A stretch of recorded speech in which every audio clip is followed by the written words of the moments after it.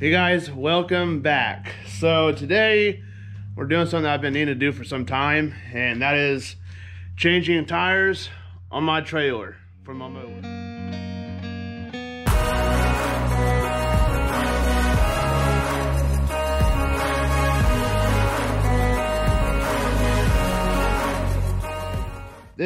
Mine just so happens to be a John Deere 8Y with the 4.00 by 6 tires, and these things are pretty easy to come by, and I believe they're pretty easy to change out too for the most part. And I'm going to end up doing it two different ways: one way with the tire on the trailer and one way with it being off the trailer. That way you guys would be able to know how to do both ways. That way I can just show you. It makes for a little bit better video anyhow. So I'll go ahead and get this thing flipped over and go ahead and get started. All right, so these are the tires that I got the other day for them. They are these are 4-ply tires, and as always, they're always deformed. So that makes it a little bit harder to change out. And this one's really messed up. These are actually wheelbarrow tires, but they will work for the trailer. Hey, I think these are used to be the same ones. All used to be 4 wheelbarrows, but as you can see, this one here is pretty well gone. They wound up putting a tube in here. We're gonna try to go tubeless and see what we can do. So we're gonna go ahead and pull this one off and try to get it started. All right, so taking these off is pretty simple. Some pliers, and take this cotter pin, whatever you want to call it, out. Make sure you get the washers and whatever else may be there off, and the tire will just slide right on off. So that's pretty simple and self-explanatory there. All right, so if you have one of these little tools, it helps out quite a bit. There's several different varieties of these tools. This just so happens to be the one I have on hand. If it's tubed, definitely want to make sure that all the air has been pulled out, and that way there's no chance of a unexpected accident. To get it loose, of course, out. And of course, presuming you guys don't have the right tools like I don't, flatheads work pretty good, and I try it. Sometimes it helps to have something in the shaft of the rim to help you. Sometimes it does, sometimes it doesn't. So let's go ahead and get this worked out. Worked out here. There's that one there. This one's a little bit more stout. You know what? Sometimes you'll be able to rotate it. Sometimes, not all the time. Apparently. So you just have to kind of work it around, and eventually it will come out. You want to have at least two flatheads or whatever it is you're using, tire tool, whatever. That way you can have a little bit better chance. Well, that way you can work it around, I should say. Just like this. Working it around is what I found to be the best way of doing this.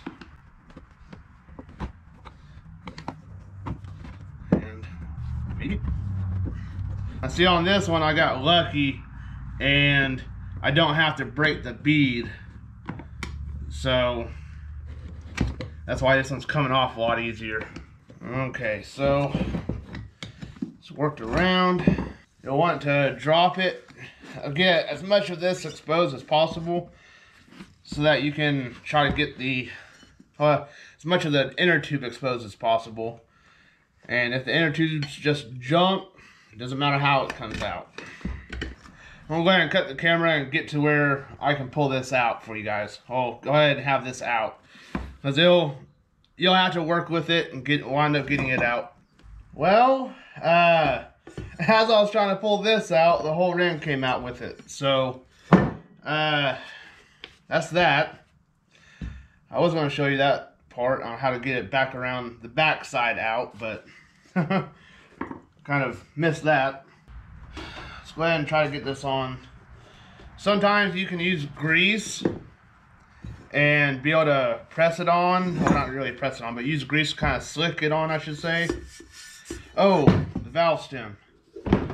If you want to get, if you're doing it this way, you'll want to get some valve stems.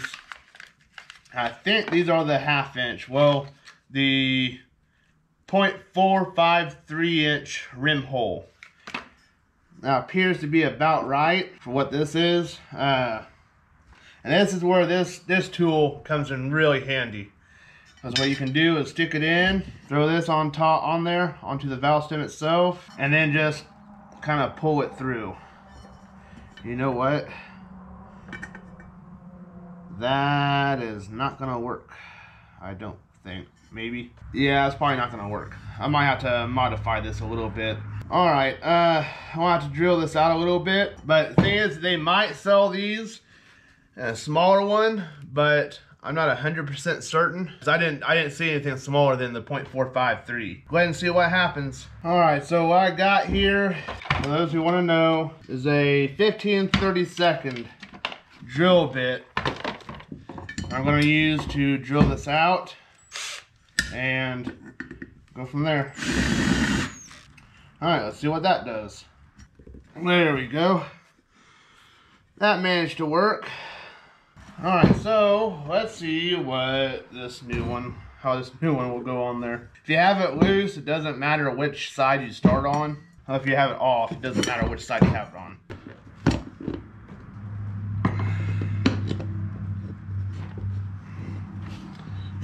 Alright, so, yep, I'm on there.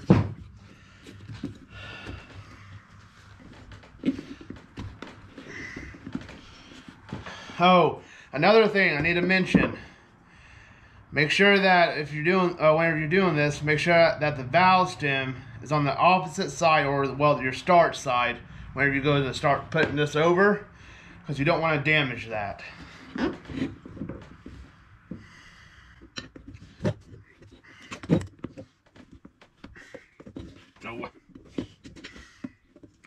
Okay, so.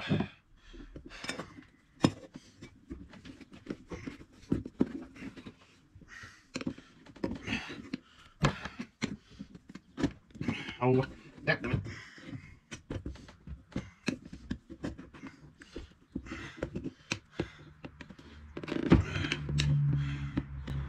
Just kind of working around there.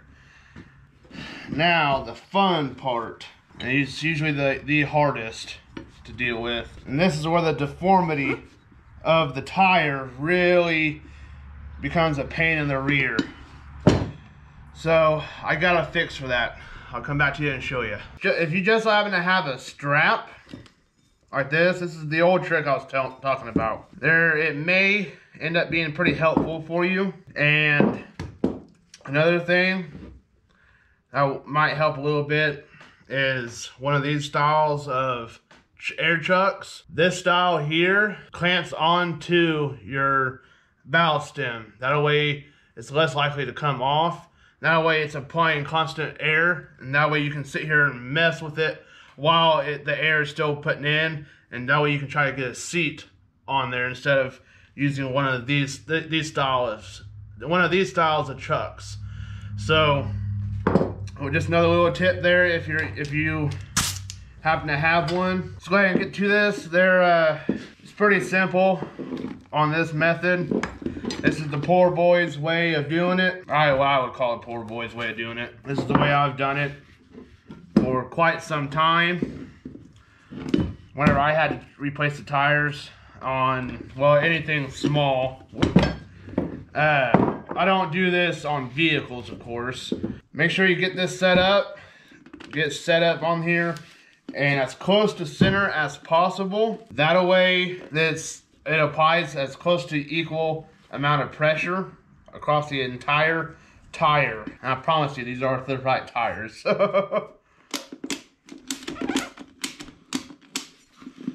And this also may be the reason why they used inner tube and not tubeless.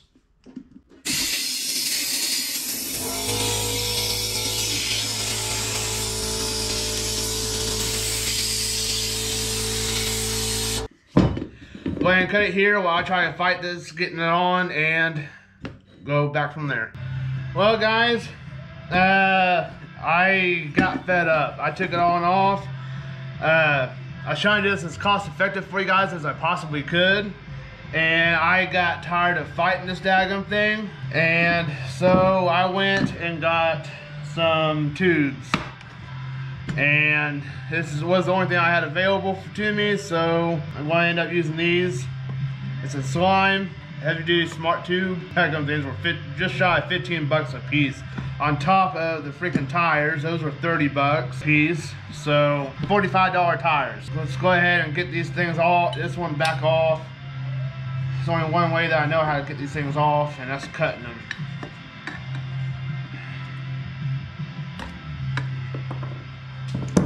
So I'm hoping that I didn't booger this up to the point to where I can't use the tube.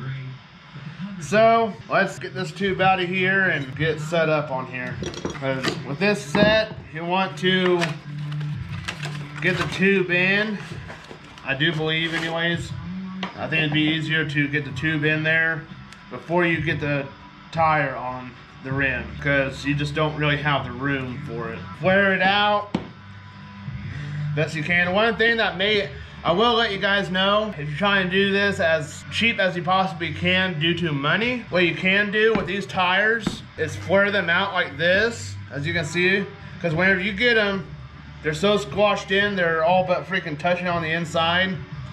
What you can do is flare them out and possibly put blocks or something inside the tire to keep it separated. Keep it like that for a day or two if you're able to, and then try to do what I was just doing, trying to do with the valve stem and everything. It may work, it may not, I don't know, but I figured I'd at least let you guys know on that. So like I said, I was really tired of fighting the daggum thing. Let's go ahead and get this in there. It goes in there pretty easily. Now, doing this, you gotta be really careful about not damaging the inner tube whenever you go to put this in, because that's the last thing you need to do is damage that. Even if it is the slime stuff.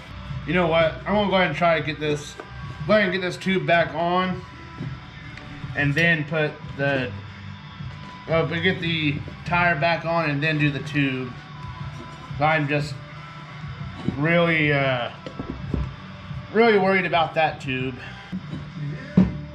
Okay, so while it's like this, go ahead and try it this way.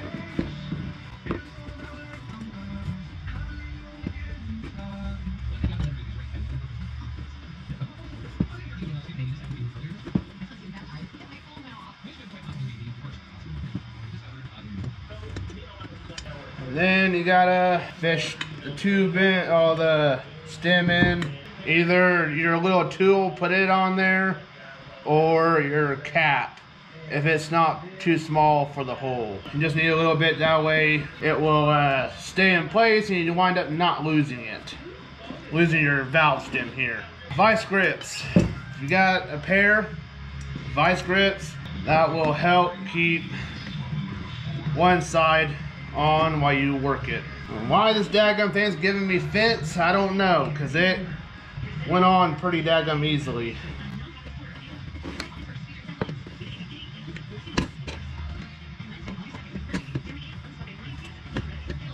Alright, well, you get the general idea. I'm gonna go ahead and jump straight to get where this tire is on. Alright, finally.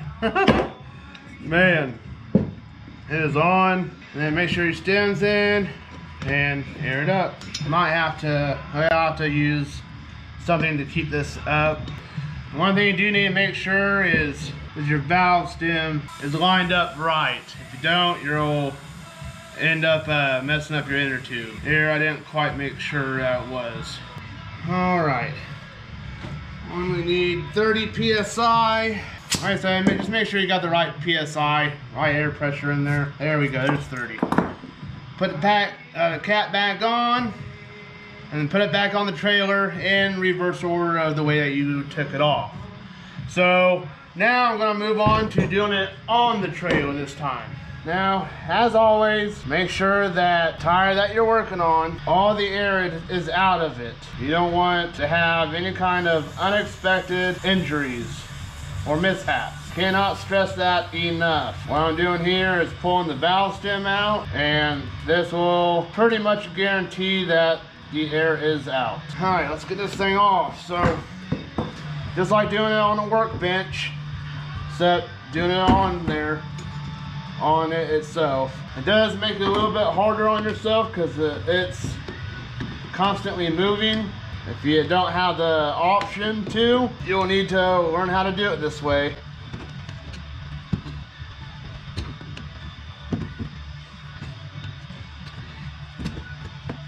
That one.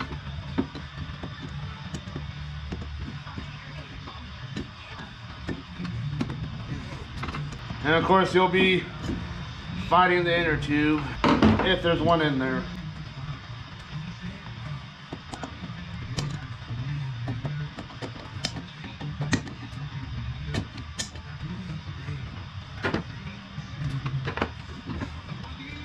And if you can, get it out now, if you can, like I said, because it just makes it easier to get it off the tire. Oh, well, unless you're able to force it off.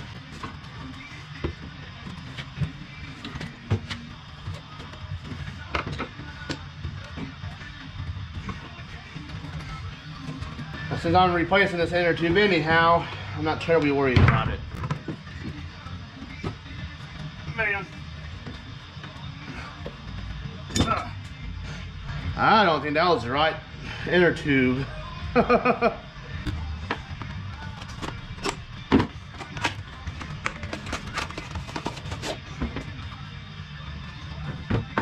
right.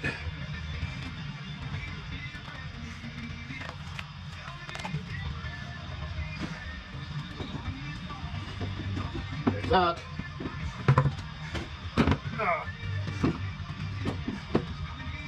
Now there is one thing I noticed just now. On these slime ones, it has a valve stem remover built into the cap. It's like this. So if you need it, so there's already one built into the cap. So that's neat to know. Let's link this in there. That's at the bottom, yeah.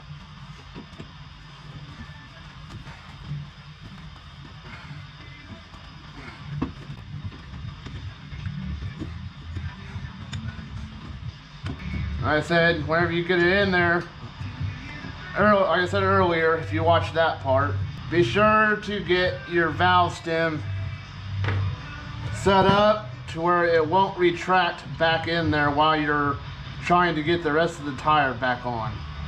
So either use your tool or use something to help keep it out of the hole. Don't forget your channel locks, because these do seem to help to some extent. And then just kind of work it on.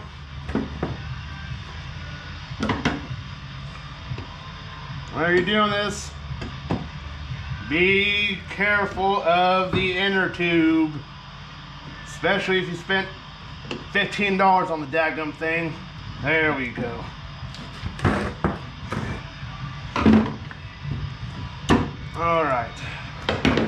All right, so you got it in there, got it on.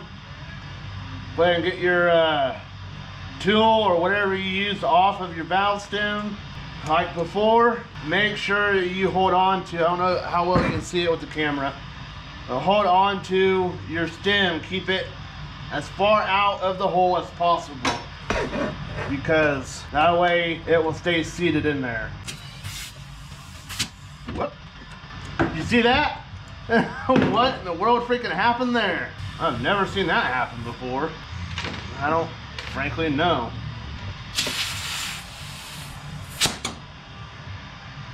Well, something changed. All right, so that's how you do it with it on there. actually seemed to be a little bit easier with it on than with it off. So do with that information as you wish. But like I said, I wanted to show you guys how to do it both ways, and I did. So tires are changed finally, and ready for use this summer. Alright, thanks for watching, guys, and if you enjoyed what you watched, I got playlists for working on equipment like this, along with my mower and various other things. If you want to go check that out in the playlist sections, go right ahead. If you also want to go check out, I have a Instagram, TikTok, Facebook, and Twitter. Twitter I'm not terribly active on, but if you want to go check those out, I'll have them linked in the description below. On those sites, along with YouTube Shorts, I have 1 to 3 minute videos. All my 1 minute videos make it to YouTube Shorts because there's a restriction on that. And all my longer ones make it to Facebook, TikTok, and Instagram. And my 1 minute ones make it to Twitter as well. So if you want to go check those out, like I said, they'll be linked in the description below. So now on to the video verse.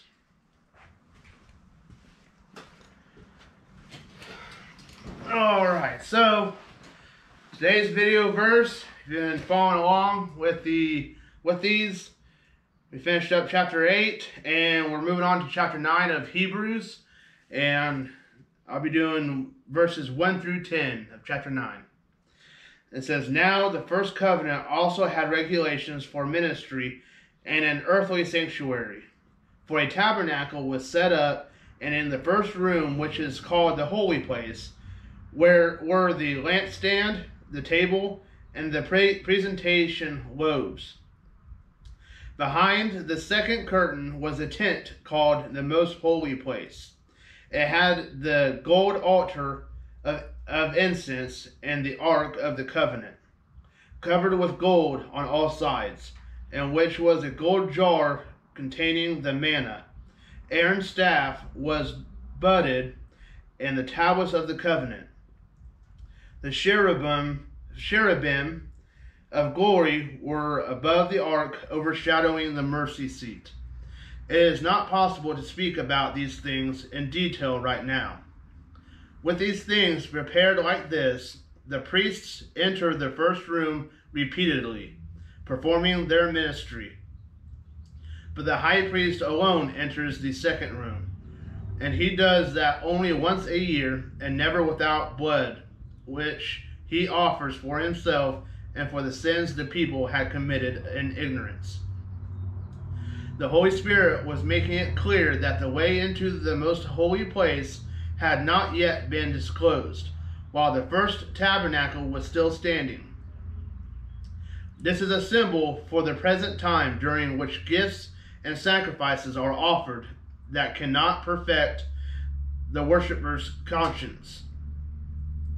They are physical regulations and only deal with food, drink, and various washings imposed until the time of the new order.